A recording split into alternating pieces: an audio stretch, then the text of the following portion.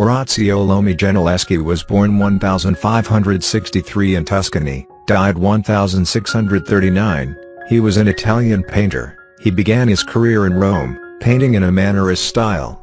Much of his work consisting of painting the figures within the decorative schemes of other artists. After 1600, he came under the influence of the more naturalistic style of Caravaggio. He received important commissions in Fabriano and Genoa before moving to Paris to the court of Marie de Medici. He spent the last part of his life at the court of Charles I of England and died in London. He was the father of the painter Artemisia Gentileschi.